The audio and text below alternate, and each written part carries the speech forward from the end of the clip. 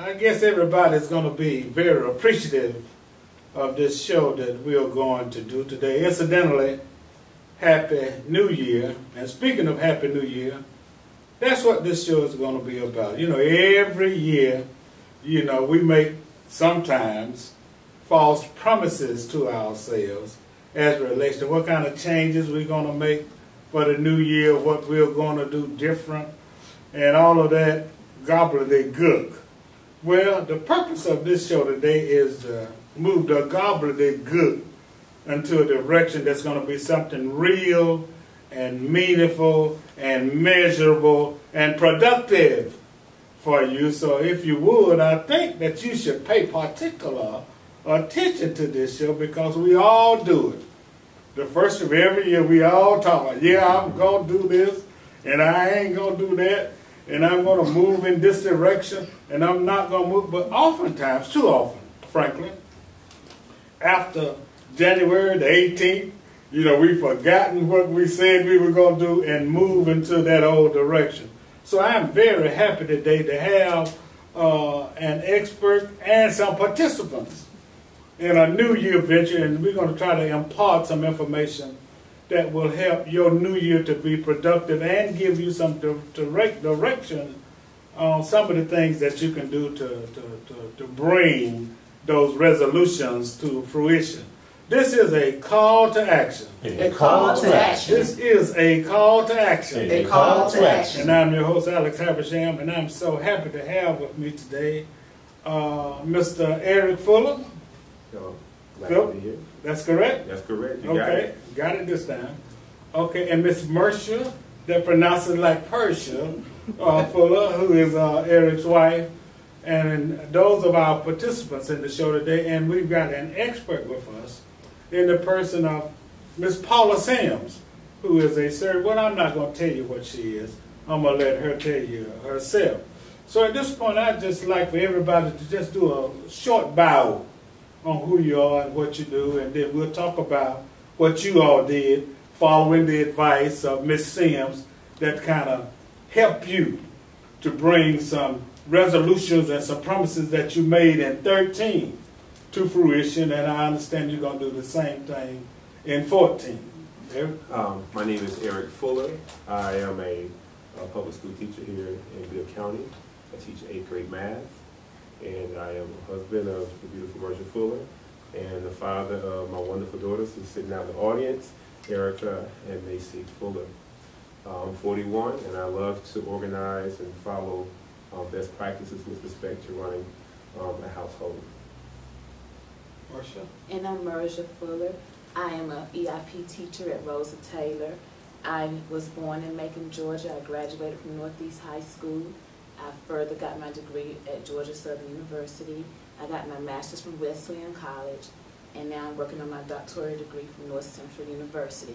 I have been in education. This is my 20th year in education, and I'm very proud to be a teacher in the Bibb County school system. And I'm very, very proud of both of you for a couple of reasons. Paula, I'm not going to steal too much of your time, but it warms my heart, frankly, to see a husband and a wife, you know, together, who do things together and live together and try to set goals and objectives together. So I think that sets a good example, you know, for the community and for young people, married and unmarried, you know, that want to be successful in life. And I really, really thank you for teaching. You know, a lot of people, you know, people tell service people, you know, military people, deservedly so, say, well, thanks for all you do. Well, guess what? Teachers deserve that same kind of thanks and recognition. So I want to publicly thank you all for your service to the community. Every time I think about teaching, I think about that sign that says, if you can read this, thank a teacher. You know, so that's very, very important. Ms. Sims? Hi, I'm Paula Sims. I am the CEO of Community Development System, which is a behavioral health agency here in Macon, Georgia. We actually have 2 offices. Our corporate office is located here in Macon, Georgia, and also a satellite office in Columbus, Georgia, and we're just starting a site in Dublin, Georgia. I'm a licensed professional counselor, national certified counselor, national certified school counselor, and I have started this journey of doing a lot of life coaching, which I've been doing that in the past 4 or 5 years. And I am so happy to be here with you. I'm so happy to have you here too. Well, I think that's the key word, you know, coaching. Yes. Life's coaching. And you know, I was thinking about talking with my producers, Mr. and Mrs. Crum, about what we could do the first of this year that would have some meaning. And then it kind of dawned on me that we should do something that can help people get through the rest of this year. And one thing that one has to do, or people have to do, is try to get themselves psychologically and plan or whatever. So talk about what you did that kind of inspired. Tell the story about, you know, how you all kind of hooked up. Okay, well, it was actually the ending of the year 2011. Is that 2011 or 2012? 2012. I was working along with Dr. Rondrick Williamson with Perspectives TV. I was his therapist for his set. And we had talked about New Year's resolutions and what people needed to do. A lot of people don't understand about what makes up the whole person. And I thought it was important that, because people kept hitting and missing, I would hear people say, well, you know, I've done this, but I'm still not feeling fulfilled. What do we do? So I set out to, with a lot of the Facebook friends and through Perspective, these 6 or 7 areas that I wanted people to focus on in their lives and set goals, not only goals, realistic goals that would be attainable throughout the year. And of course, this couple was probably first to chime in and say, okay, they had bought into what I was saying. They wanted to know a little bit more about the details about it. What do you mean about the particulars of, I think it was a mental and education. Mental and education, that's one of them.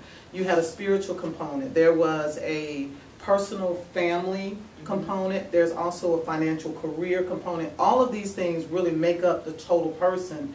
And so that's pretty much how we kind of came in contact. And then they started writing their plans. And then this year, after we talked, just the same day we talked, she had sent an email over to me saying, we're setting our goals for the year 2014. Thank you for blessing our family.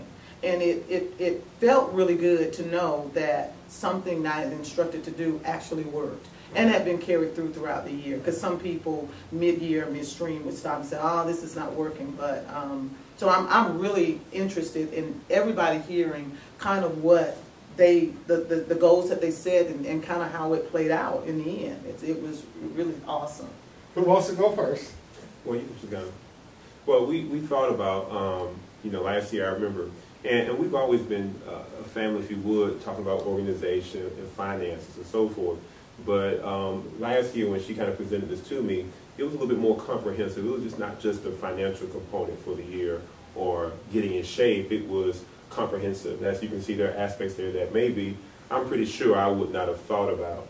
And so we wanted to be sure that first to set some constraints, meaning we wanted to be sure that it aligned with what God would have for our home. We wanted to be sure that whatever goal we set did not undermine the family. And then thirdly, we wanted to be sure that it didn't undermine us as individuals. Because sometimes when we set goals, a dominant character in the family can set the goals and it can undermine the dreams and the aspirations of one of the family members. Absolutely.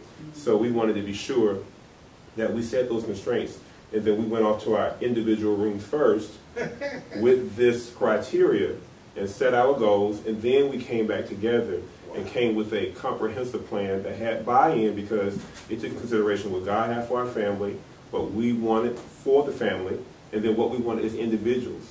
And from that premise, we started setting our goals.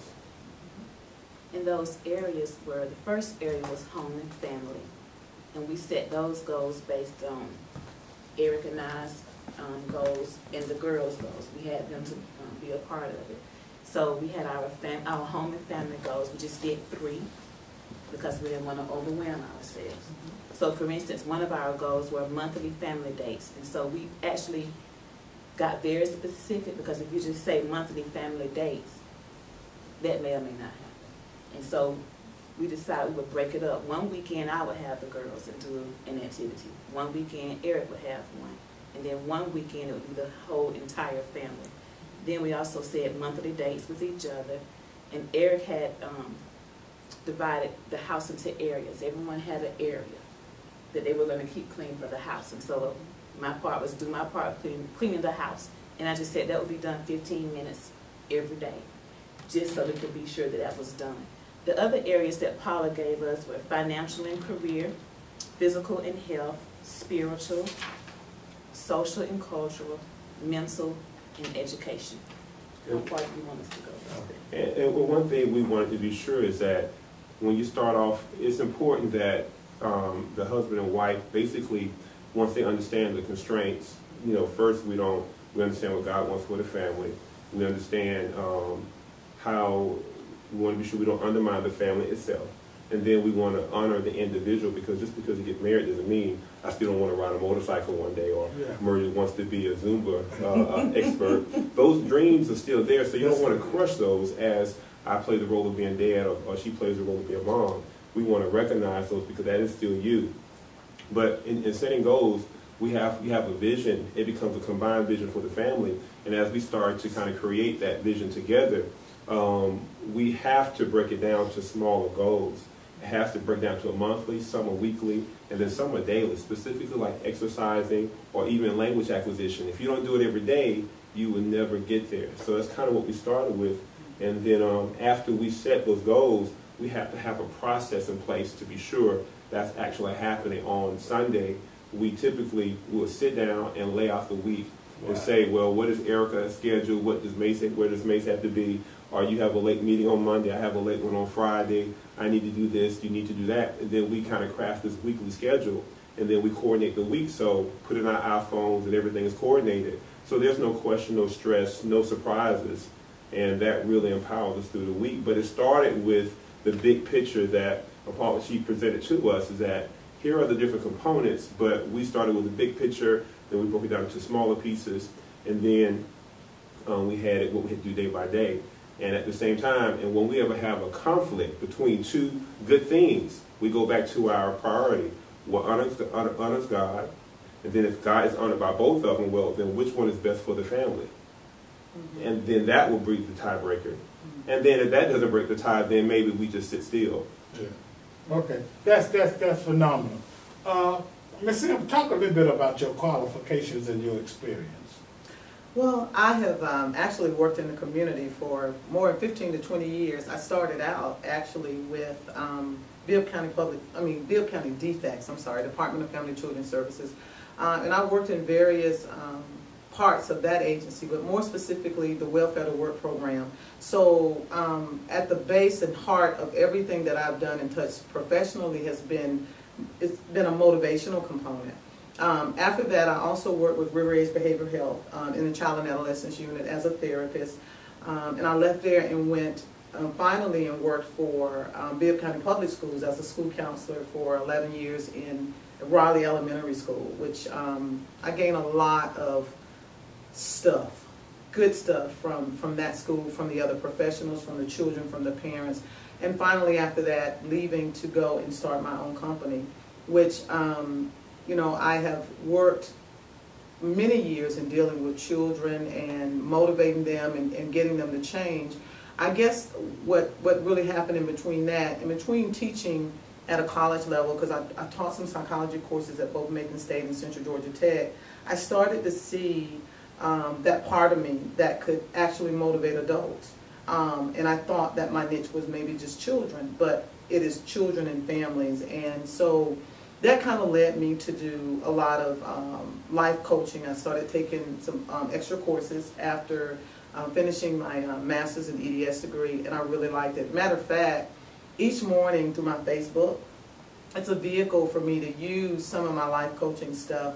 I will post motivational sayings every morning, without a doubt, except, you know, I had a death in the family and it kind of stopped for a couple of weeks, but outside of that, every morning I'm going to put something up motivational that may help somebody's life. So the life coaching has been just kind of itching at me for a minute, and I finally, you know, found it in myself that I'm just going to have to kind of push away a little bit from CDS and kind of just make this happen.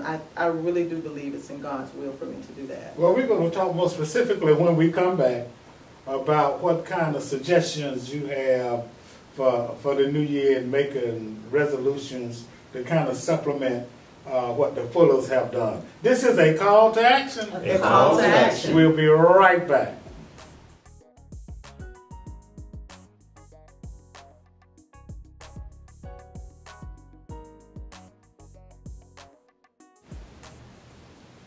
We're back, happily back, and we're happy to be back. This is a call to action. A call to We're action. going to continue our conversations with Mr. and Mrs. Fuller, Eric and Mersha, who's a married couple, both of whom are educators. And Mersha's laughing. I hope I'm not tearing up her name. And our certified, licensed and certified counselor, Ms. Paula Sims. And the objective of this show today is to, first of all, look at making resolutions from a historical perspective and making resolutions from a futuristic perspective. Now, we have this couple on with us today who historically, at the beginning of 2013, made some resolutions, and they found it very beneficial. Now, those resolutions that were made were as a result of Ms. Sims posting some suggestions on her Facebook page as it relates to, because her profession positions her to be able to give advice to people on several issues, mental health and life coaching and that kind of stuff. But what she wanted to do last year in December was to post, 2012 in December, post some information that would help individuals, you know, plan their year and live more effectively and live more meaningfully. And as a result of that, you know, the Fullers said, wow, we can do this. And they did do it, and they did it very successfully. So we want to move to another point now where I want you to, you know, just kind of give an overview of the kind of suggestions that you're going to make to the community, to our followers and to our listeners, and the individuals who really understand that you're never totally there. Whatever you're trying to do, you're never totally there. But that you can graduate toward where you want to be, like Mr. Fuller said, on a daily basis or a weekly basis. Right. So we wanted you to kind of recap those points and give some pointers on how, you know, individuals may be real effective in their resolutions like the Fullers are. Well, let me go back, because I always like to start with the basis of why we need to set goals, because when you're looking at a New Year's resolution, some of the things that we really don't think about is around Thanksgiving and Christmas, those are the holidays. And you know, it's kind of contradictory, because it's supposed to be a time when we're really happy. And a lot of times we are, but then it also brings some negative emotions too as well.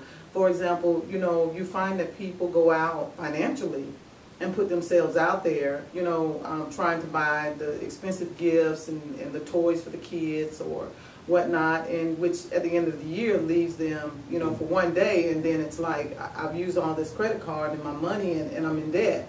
That's going to bring some negative emotions. The second thing I can think about is, you know, you have a lot of thoughts about loss of loved ones that you know, you would have loved to have been to celebrate Christmas with that wasn't here.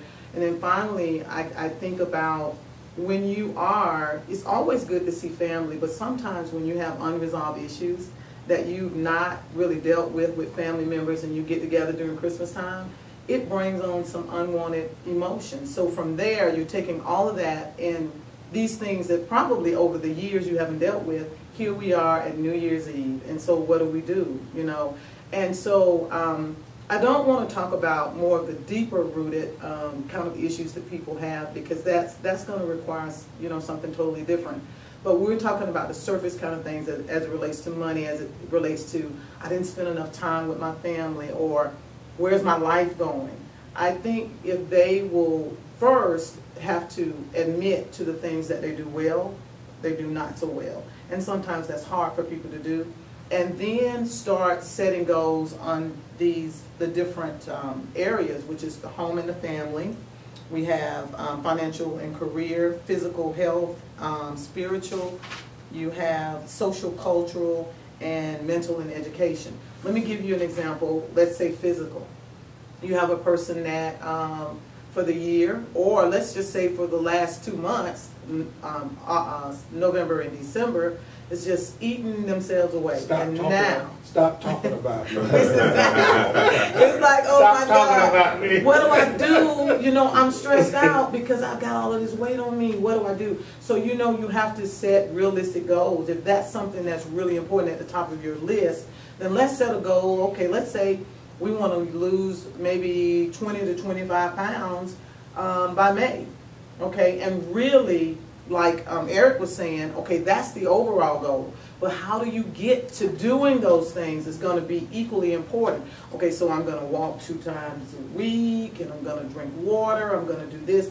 All of that is important for you to have down because, you know, because as the year goes, there are other things that come into play that could just kick you out of your game. So you want to be able to, just like they have it written down, to go back and say, okay, we said that we were going to do this.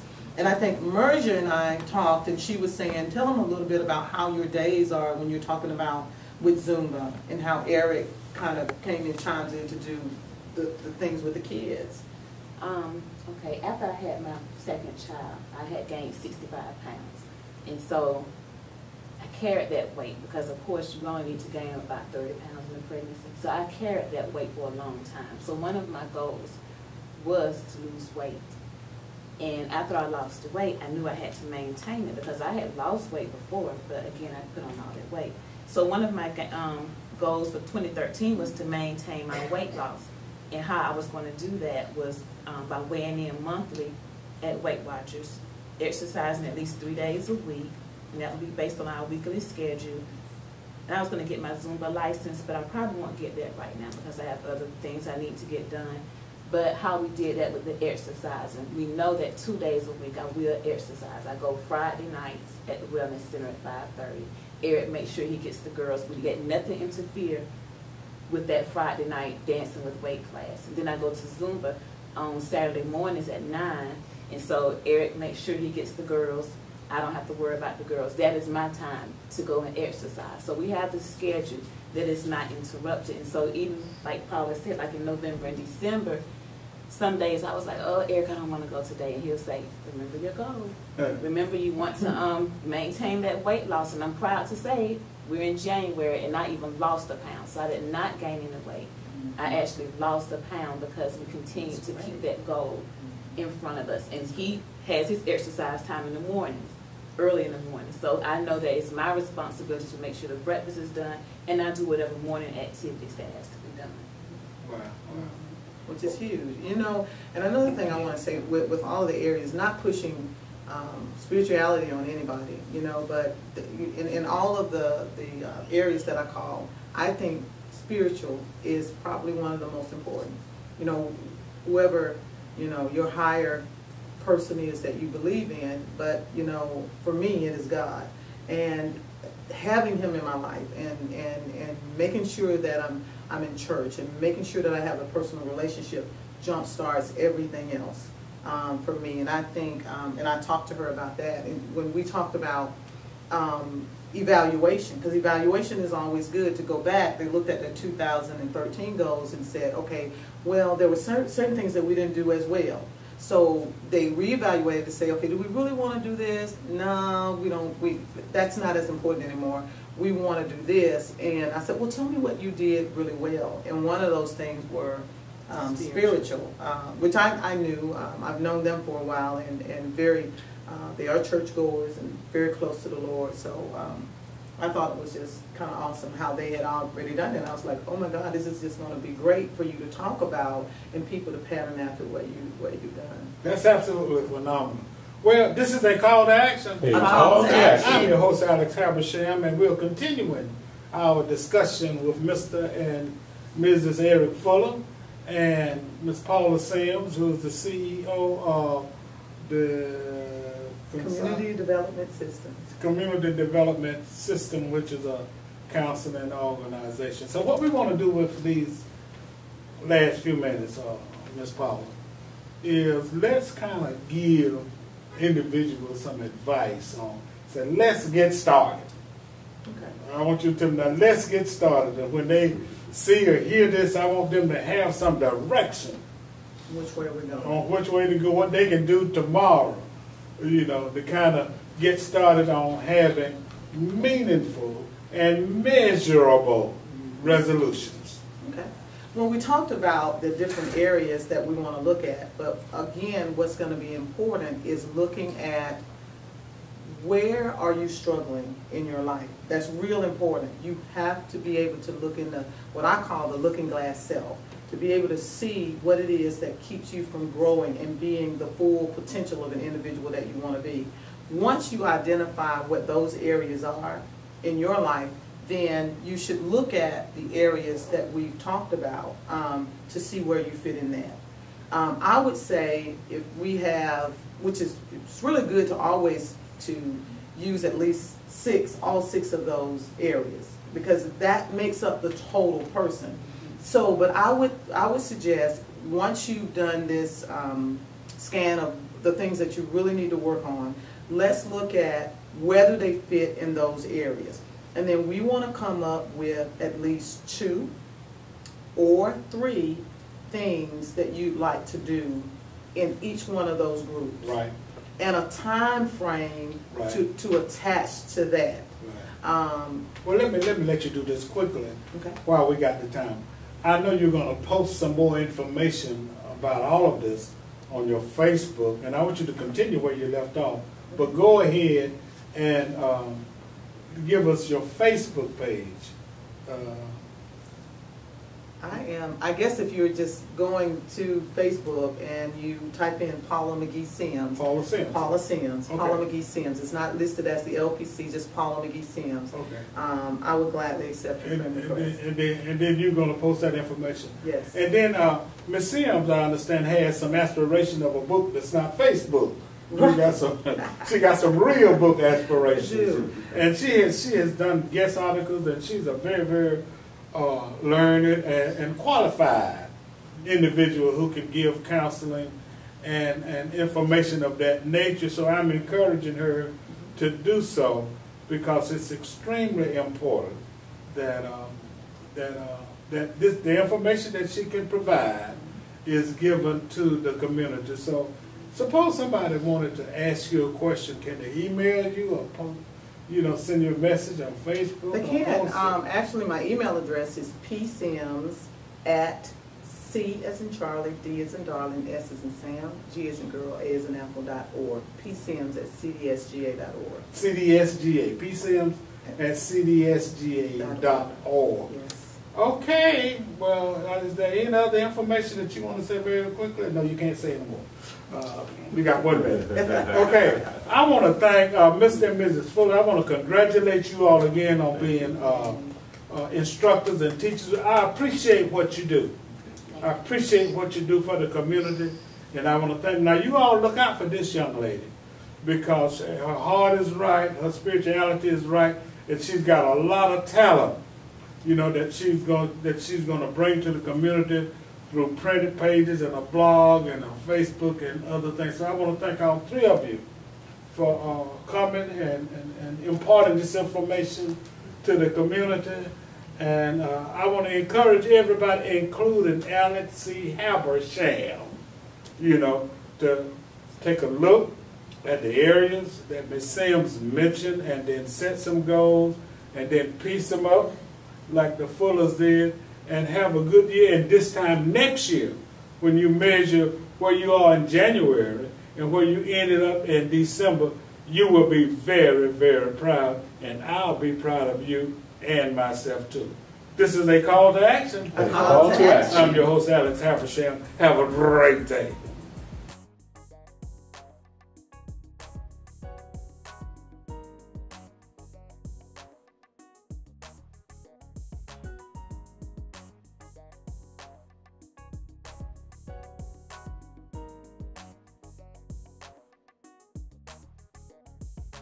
www.makingblackpages.com